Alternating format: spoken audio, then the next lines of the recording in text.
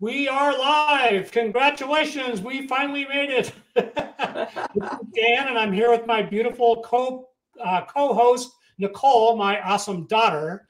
And it's so great to be with all of you today. And for those of you who haven't done so yet, I would appreciate it if you would take a minute to click on that StreamYard button down below there so that it enables you to make comments and ask questions. And that would help us out an awful lot on this end. So we'll get started today. And I see that Mellie's there. How about that? Yay, Melinda! Hi, Melinda. It's great to see you here. And I wanted tonight to be a little selfish and talk about why you should listen to what I have to say about mind whispering and how it might help you. All right. So I'm going to take the time to give you a little history of who I am and what got me to this point. All right. So in my 20s, I was a man with just a ton of energy, and I couldn't relax to save my soul. And so I used all of the things that we use to try to relax, like food and drugs and alcohol and sex. And I abused every single one of them, right? Yeah, that's true. And none of them gave me anything more than just a moment's relaxation. And then almost immediately the mind would kick back in again and drive me crazy. And I knew my problem was my mind, but I didn't know how to fix it. So like I said, I went to workshops, I read books, I did all the things that I'm sure all of you have tried to do, and nothing helped, except for maybe a moment. Then I was asked to invite a man over to our hypnosis group that I belonged to at that time to speak about the thing that he had. And I was invited by a girlfriend of mine at the time who was really into crystals. And she thought that's what this guy was involved in. And so I gave him a call and asked him and told him that a friend of mine had mentioned him and that he'd be a great speaker for our group and would he come speak to our group. And the first thing he asked me was, how much money do you pay? And I went, well, it's a nonprofit group and they really don't have much of a budget. So he says, well, nobody should work for free. I said, well, being a smart ass, I said, well, if you don't want to do it, it's all right. But it's an opportunity for you to maybe sell something that you've got. So it's up to you. He said, well, okay, I'll do it this time. So we had a meeting. It was every Thursday night or Friday night. I don't remember now. Once a month. And he was going to be our keynote speaker. And the meeting had started and he hadn't shown up yet. But suddenly this Chinese gentleman walks in and we knew that he must be the speaker because we didn't know him. And so when it was time to bring the speaker up, I introduced, Dr. George Yao to the audience, and he started talking about how everything is energy and that he was a scientist in the space industry and had worked on the first heat shields that were made on craft. And the reason they decided to make a heat shield was in the very beginning of the space program, they could shoot rockets up in the air, but the metal would start to disintegrate upon reentry. And they figured, that's not going to be a good way of putting human beings up in space. So we got to figure out a way of solving that problem. And so what they found out was they could layer the outside area where the heat comes in, called the heat shield. They could layer it with a layer of crystals. And to a scientist, a crystal is a microgranule. It's not necessarily a quartz crystal like what you or I would think of as crystals. And so what they did was they layered this stuff with this crystal material, and it acted like a loudspeaker. It would absorb the energy it was entering into and beam it back out, creating a force field around itself so it could re-enter the atmosphere with that extreme heat and not burn up. So that's what his job was in the early days of the space industry. And he also became interested in spirituality and attended many workshops they used to have here in Murrieta at a place called the Live Polarity Therapy. It was a former hot springs spa.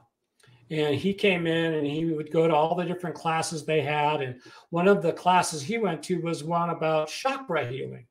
And so he would they would teach you to just focus on somebody's center, like especially if, like if a woman was having a hard time, focus on her heart center and send positive energy her way, right? And you could actually feel the difference in the woman. It would actually help her. But what he also noticed was that there was a transference of energy that would hit him back. And because he was so sensitive, it would throw him out of balance. And he said, well, that's not good. And at that same time, he had become involved in a spiritual regions that we don't know about in our world that we live in. So he built a soundproof attic where there was absolutely no sound, and he had air piped up in there. Spent a fortune getting this room set up for himself.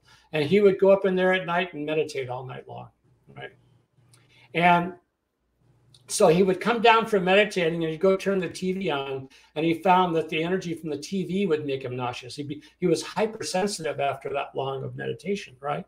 So he said, well, gee, if all of these energies are affecting us, and I know that we can use crystals to create force fields around us, what if I made a small little filter that you could wear that would beam out of energy of 50 feet from you, so that the energy of the environment, the energy of people wouldn't affect you so much, right? And so he did that. He started them out with little, I should have brought one for today, a little pill box, and he filled it with this particular kinds of crystals and materials, and he would activate them in a special way, and he would just hand them out to people in his church and just have them wear them and see what they noticed, right? And as the whole thing progressed, he created balancings that you would do with these, and people would come to his restaurant. He had a vegetarian restaurant called Sesame in Newport Beach. And people would come and he'd put them in the back room and he'd put these things on them. And an hour later, they'd be like, oh my God, I can't believe it, right? So that was the history of how all this started for me.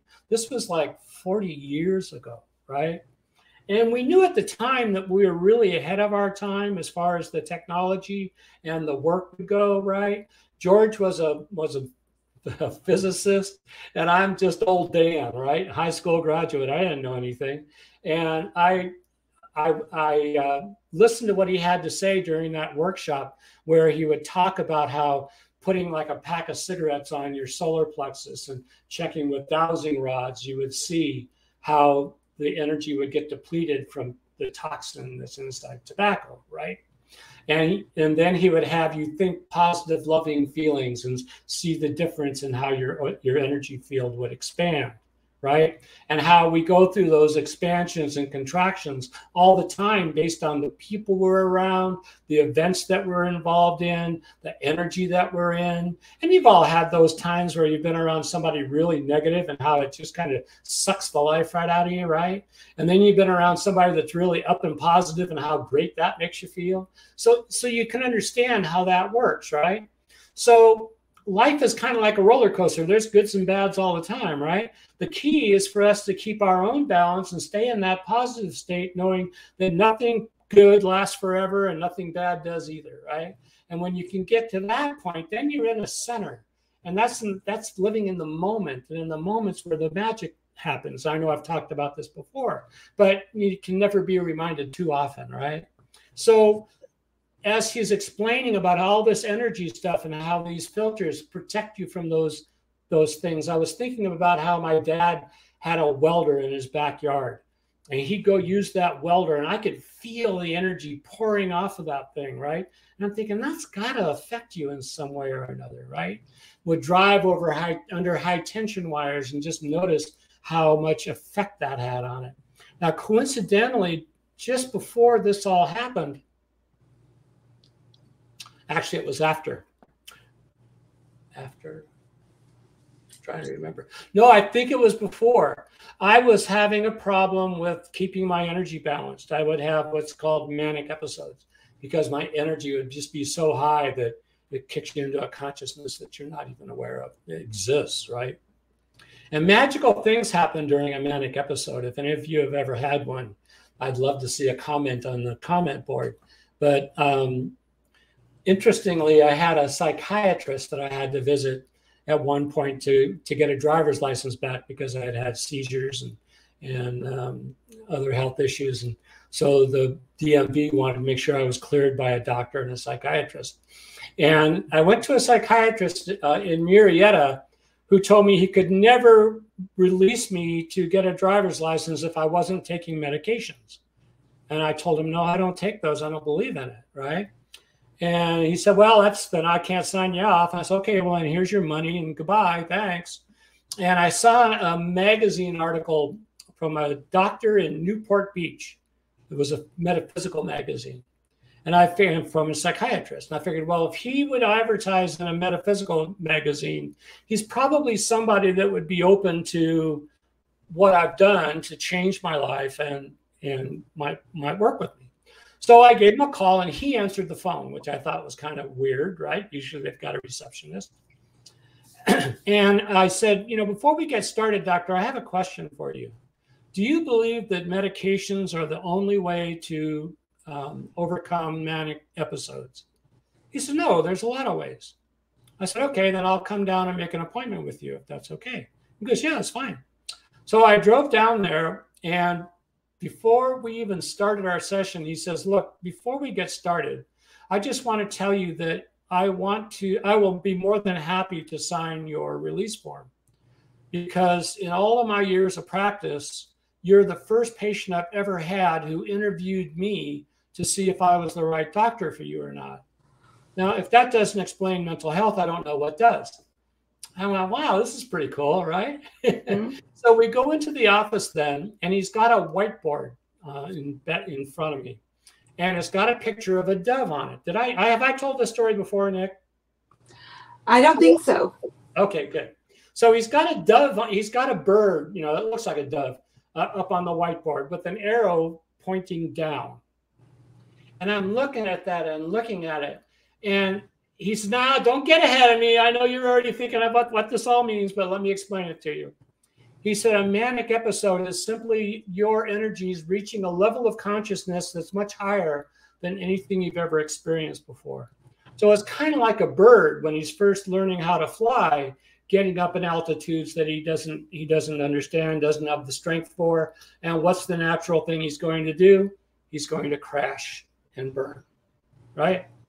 And he says, and that's what happens to people with manic episodes. But the problem is, manic episodes, the crash is devastating. And when I had my first manic episode, they suggested I join a manic depressive group. I would encourage you not to do that if you're manic, because depressives hate manics. Oh, goodness. So I would walk in the room and I'm all happy and sunshine, right? And these guys are all depressed and wanting to kill themselves. And not a good Too bright, too bright. Yeah, too bright. So, but going to that group, I would explain to them about what this doctor said. And of course, the depressives just don't want to hear it, right? But for manics, the depressive end of a manic episode is devastating, because you have all this guilt and shame and blame that you really don't need to have, just like normal human beings don't need to have them either, right? But with the depressive side of a manic episode, it's crushing, because you've got all this guilt and shame and blame. All of your family have all this guilt and shame and blame, and all your friends are all so concerned about you that anytime you laugh a little too loud or you seem a little up, they're concerned, right? And so you're living your life in a fishbowl. And I know if any of you have ever had this, you know exactly what I'm talking about, right? So that's what I went through. But thanks to this psychiatrist, and I've been trying to find him for years, and I haven't been successful yet. I hope that if anybody knows who I'm talking about, they'll connect me with him, because I would just love to thank him. He changed my entire life. What's his name? Let's try it. If I knew his name, I'd be that much better, right? I don't even remember his name, but he was in Newport Beach in Fashion Island. So if anybody knows who I'm talking about, please connect us. I would love to thank him. Anyway, he's talking about how the whole idea is learning to fly. He said, so rather than wrapping yourself all up in all the guilt and shame and blame, what I want to encourage you to do is think about the magical events that happen, because in a manic episode, there's some really magical things that go on. You get to really understand about what the mind is capable of, and instead of all the negative stuff that the mind can do, right? So I did that. I decided that I didn't want to live in that guilt and shame and blame. It wasn't going to help me, and it wasn't going to help anybody else, right? I realized I needed to move away from my family because it was just too hard to try to grow in an environment where they're watching your every move and your every word, right? So I had to get away. I had to become independent. I had to heal, because during one of my major manic episodes, in fact, the major manic episode, I got cut up by a guy with a razor blade. And I had over 40 major lacerations on my face and arms. Major was anything over 6 inches. We didn't count the smaller ones because there were too many, right? So I did that. I used the whispers, which we're talking about today. Nick's got one on. I've got mine here. Yay! Because that scientist we were talking about that talked about how energy affects and how these filters can help do that. When I got out of the hospital from being all cut up, I used what we called a different product name at the time. It was a different product, but we used the same energy product type and a tester that we could use on the scars to remove the energy in the scars. And I did that every day, day and night I would do that. And in the beginning, when I first got cut up, the doctors made me night appointments to see them because I was scaring people in the waiting room. So they wanted to see me at night where there weren't so many people. I was told by my lawyers I'd probably never be able to date again. They doubt that I'd ever be able to work again because I was so hideous looking, right? I was scaring people in the waiting room. So that's why I know the power of what this product Whispers are all about and what they can do. And that's why I recommend them so highly to every human being, because it's the fastest way to bring your mind back to its normal, natural frequencies. We all have frequency ranges in our body, in our emotions, and in our mind. And when we are in what's called the Schumann resonance within our body, emotions, and mind, we're in the present. We're at peace. But the mind races out all the time, right? It's like, oh, there's a shiny object. Let me go check that one, right? It's like a dog running after a shiny object, right? Or a catnip, right? Our mind is the same way. You can be sitting there thinking nothing, and all of a sudden you're thinking about something that happened 10 years ago, and then 2 seconds later you're thinking about 6 months from now, right? And the mind's racing all the time. And our environment is more polluted with electromagnetic fields and electricity and people, that we're saturated in this energy all the time now. So trying to stay balanced is really difficult, right? When I was doing some research for my marketing work, I went on YouTube and just put in negative mind chatter in the search bar, right? And this young lady has a video about how to stop mind chatter. I said, oh, this will be interesting. I'll see what she has to say. And I'm sure she means well, and perhaps there are people that are far more gifted at it than I am. But her suggestion was all you need to do is meditate for 5 minutes a day. Your mind chatter will go away. Really? Not this brain. Either, right? Nor any of your minds, I'm sure. So, when you think about it, all the webinars, all the seminars, all the lectures, all the books you read, all the poems you read, all the advice that you get, all the drugs, all the medication, all the food, all the sex, none of that stuff is going to calm a mind that's active 24 hours a day. Because even when you're sleeping, your mind's going crazy, right? You get weird dreams and all that kind of stuff, right?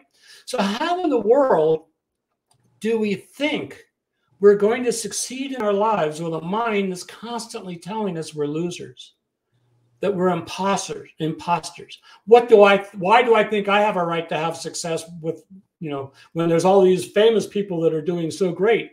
Well, you're just as capable as anybody else. You have life experiences that may help somebody in a desperate situation. You don't know, right? I don't know who's going to be watching this video today or tomorrow or next month that might go, oh my God, this was exactly what I was looking for, right? And that's what happened to me.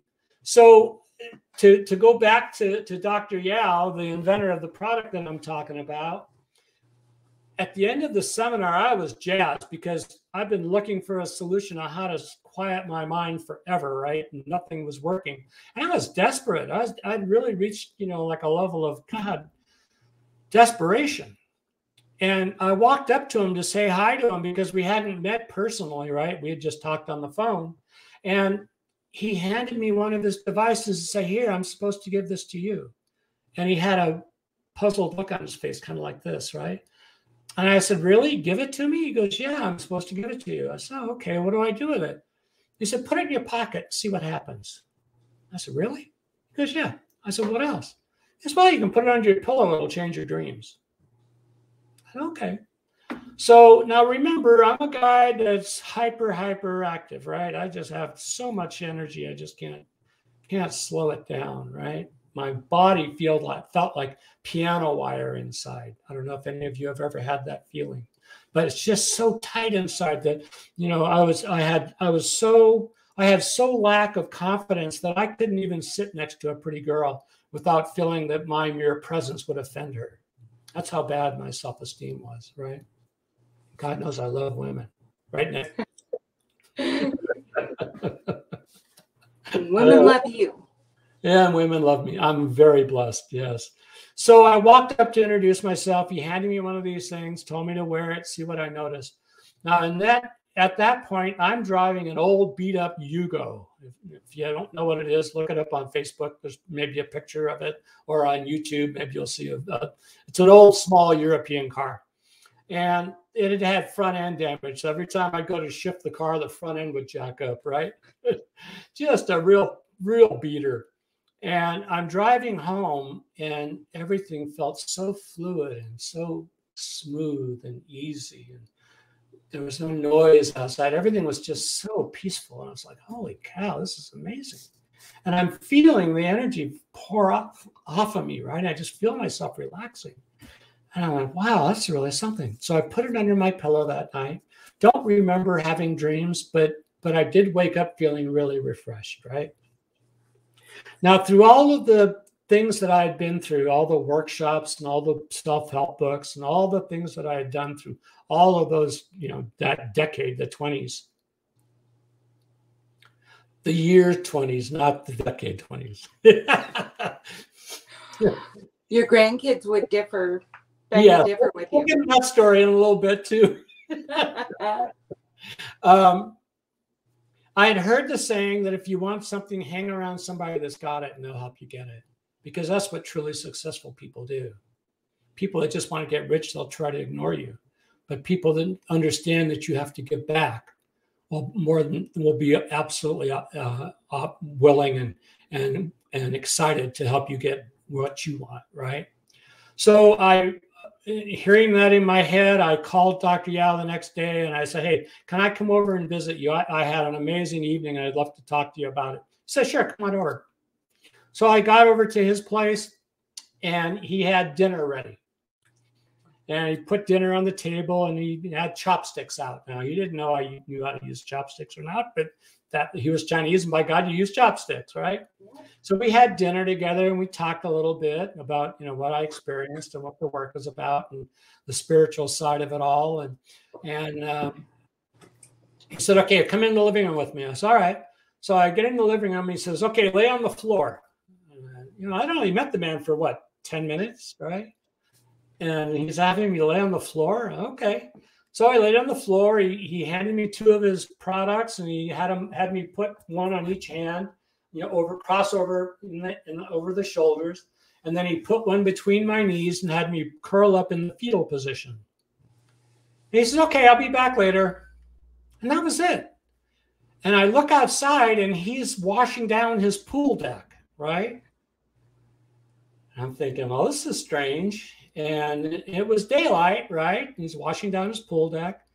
And the next thing I know, I wake up. I don't know how long I was laying there. I don't know where he is. It's dark inside. I can barely see in the room. And I'm thinking, what the heck what the heck's going on? I get up off the floor and there was absolutely no tension anywhere in my body, in my mind, in my emotions. I don't think I've ever felt that relaxed in my entire life, right? So I get up and I'm going, holy cow. And I look around the house. I don't see him. I go outside and he's washing his Corvette in the driveway. Right? And I'm thinking, that was amazing. So I walk up to him. I said, George, I think I've found the work I want to do the rest of my life. This is just amazing. And I can't imagine a human being not wanting to have this kind of experience, right? And he said, well, that's nice. I'm glad. And we talked about a few more things. And he said, okay, time for you to go home. I said, all right. And I'm driving home. And again, I'm just like, holy cow, I can't believe how amazing this is, right? And so and I knew on my way home that this is what I was going to do the rest of my life. And it's what I've done the rest of my life. Now, have there been ups and downs? Absolutely. Part of the problem was I suck as a marketer. And I think I talked about that in one of my other posts. But in the early days with the other product, we didn't know how to explain what this work was all about, right? And I would go to networking events and things, and I would say, people would say, well, what is it you do? And I'd go,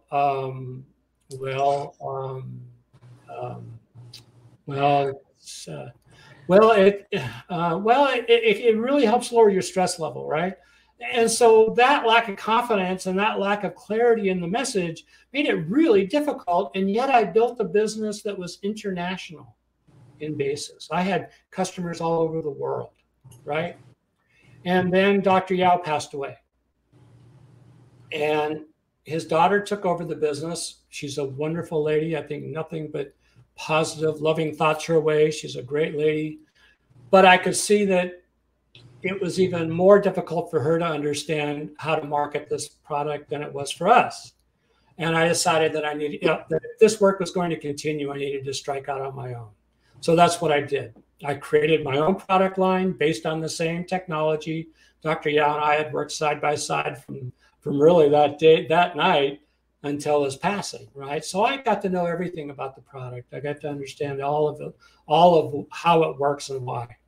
And I wanted a product that was more comfortable for people to wear, that looked nicer for people to wear, so that they weren't, like women would typically wear the product in their bra because that was a handy pocket, right?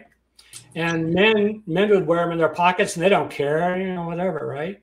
But so we made a product, the Whisper, which we've shown you here, and Nick's got one there, that is much more comfortable to wear. It's a little more subtle than the previous product because Dr. Yao had been concerned about making them too strong. Us Americans, if a little's good, a lot's better, right? But he was always concerned that maybe they were getting too strong. So we made the Whispers to be very gentle for people because after all, what's that saying about God's whisper is Earth's thunder, right? Part of the reason why we call them whispers. So I started getting the products made. It was a very exciting time. And then 2008 hit and the recession, what was, to me, it was a depression. The old saying that it is a recession is when it's happening to other people. A depression is when it's happening to you. And 2008 really wiped us out. It really did. And so I had to go get a job, which, job is just over broke, and that's kind of where they keep you. And so we just kept working on this as we could, a little bit here, a little bit there. Still didn't really have the marketing thing worked out, although right at around 2008, I started using the idea of mind whispering because, you know, the horse whisperer and the dog whisperer and all that. And I said, yeah, I could be the mind. And Kate, my wife, elbowed me one day while we were watching the dog whisperer and said, yeah, you could be the mind whisperer, right? So that's why we decided to call the products whispers. That's why we went with the idea of mind whispering. And the magical thing was that when I started going to workshops and what's the word I'm you know, where you get together for groups and exchange referrals. I don't remember the name of it at the moment. But anyway, I'd go to these luncheon events and breakfast events, and I could immediately, you know, people say, what do you do? I said, I help people quiet their mind. Oh my God, what have you got, right? It's like, and that's when I realized we really did have the right message, right? So, you know, fast forward to today, I got to meet a gentleman that does amazing work helping people. His name is Joey Ragona. If you have the desire to start your own business, I would encourage you to take a look at his site. There it is right there. It's the Heart-Centered Marketing Club. Let him know that I sent you. And if you decide to move forward with you, just let him know that I sent you. All right.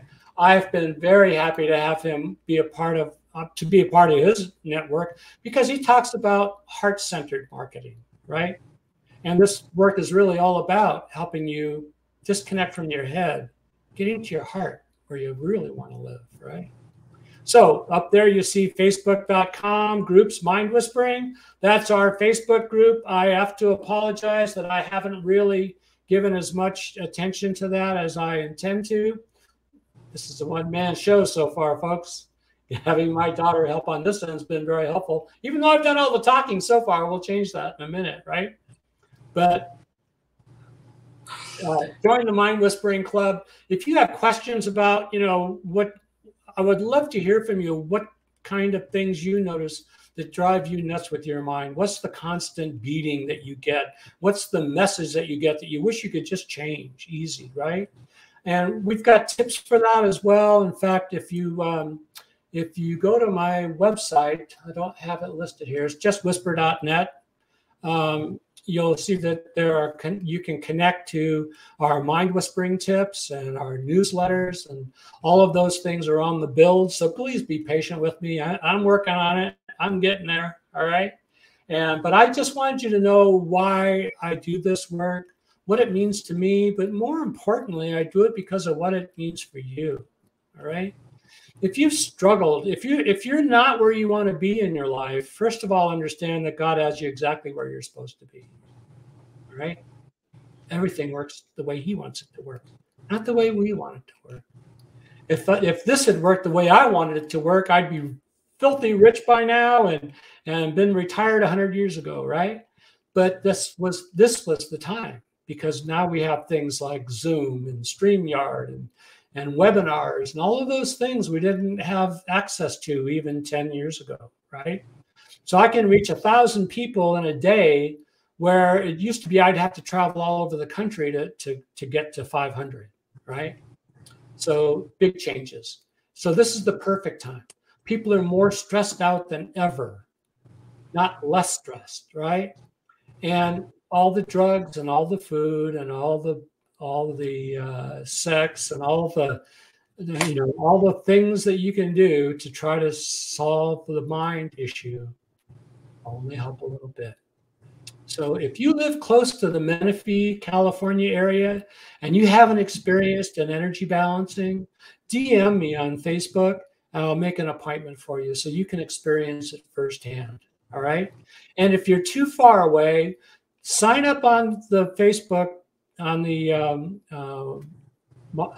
Mind Whispering website, and we'll get you some information on how you can experience this for yourself. All right. I always say experience the miracle of a whisper, because that's really what happened to me. It was a miracle, and it continues to be a miracle. All right. So that's all about me. Nick, what's happening in your world? Oh, wow. Well, it was nice to hear about George and, how it all started, and, what experience you had with it, Yeah.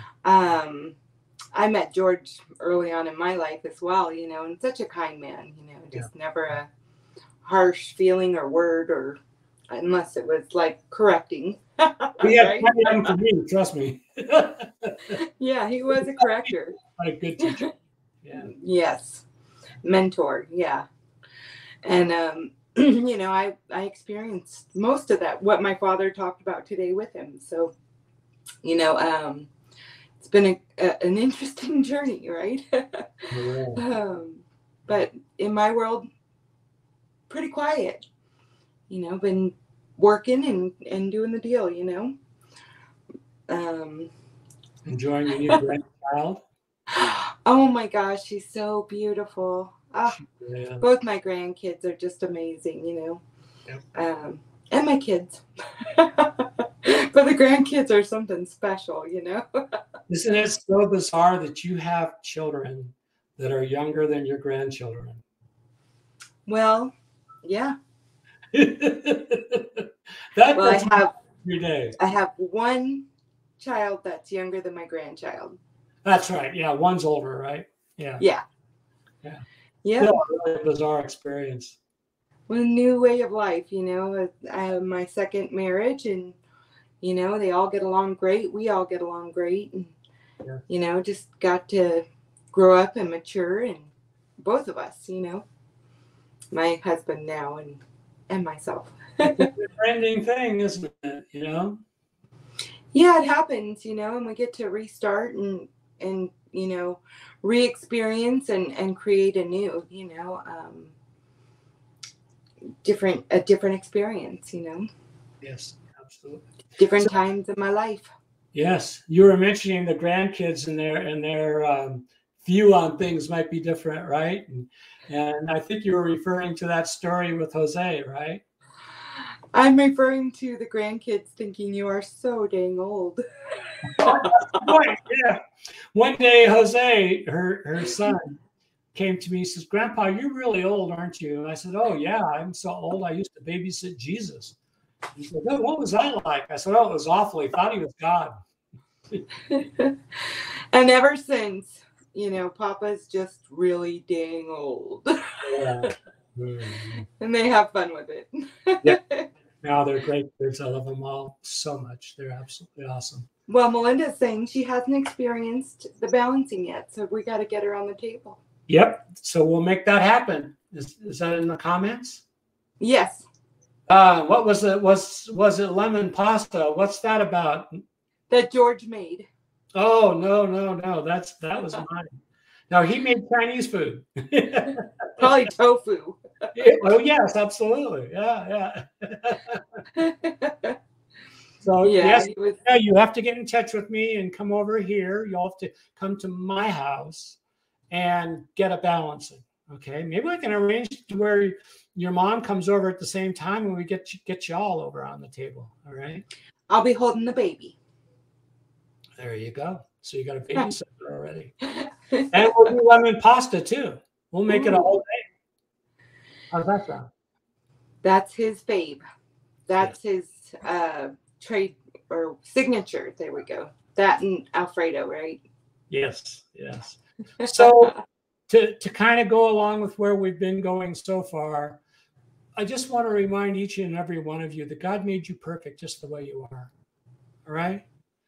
The imperfection is you thinking you're imperfect. If God wanted you to be a different way, you'd be a different way. So acceptance is the answer to all our problems today. There's a group that talks about that a lot, right? You might know. I don't know. Okay, but it's so true. It's, you know, you are perfect the way you are, and I doubt that anybody that might watch this video would be the kind of person that doesn't care about other people. Pretty sure you all do, right?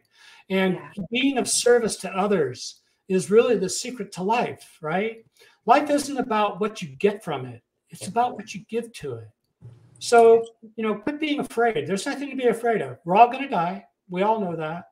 Things are going to happen. That's called life, right? But it's how you respond to all of those things that make the world a difference. So I want to encourage each of you to practice being more positive minded. When your mind's giving you that garbage that it will tend to do because you haven't trained it yet, just tell it, thank you for sharing, but this is the way I want you to think. I want you to think about the positive, because you can take any experience and find a positive in it, right? I remember when the World Trade Center crashed, right? I had a friend named Ira, and Ira and I got together one day, and I said, gosh, what an amazing experience with the plane crash, right?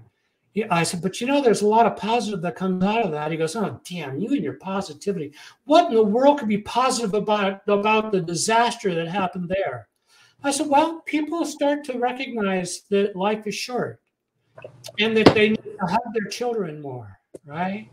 Be a little kinder to each other. People in New York were even being nice to each other.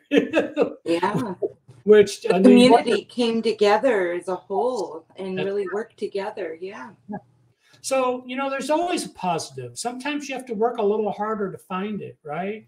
It's like when a loved one dies. It's always such a sad time, but really it's a good time because they graduate, right?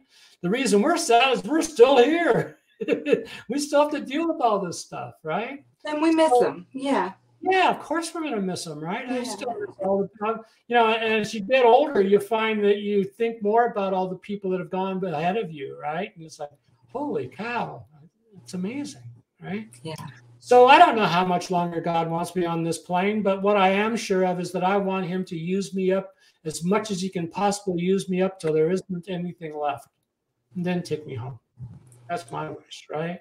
In the meantime, I want to help as many of you as I possibly can get to experience how nice it is to have a mind that's your best friend instead of your worst enemy. All right?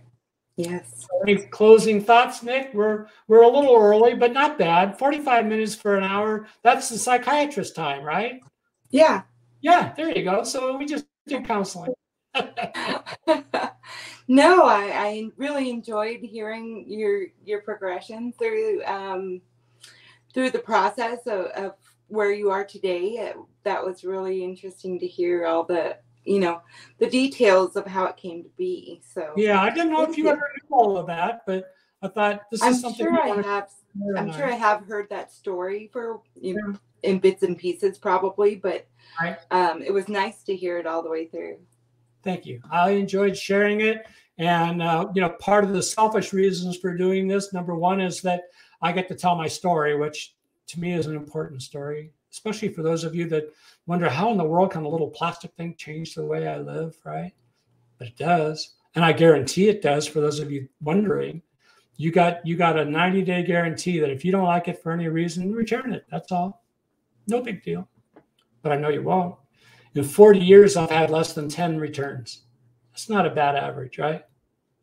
And 5 of them cried as they were giving them back because their husband insisted that they return them because they couldn't understand it. Oh, well. So I love this video. Oh, you're so sweet. Guys. I'm so glad you joined in. Yes, it was great to have somebody actually on the call, right? Very much so. One of the other things I want to mention is that there's a guy named Jeff Walker who does a program called TLC. Anyway, he does a training program and he does videos too. And on one video, he talked about that the most important thing for success is not talent, it's consistency.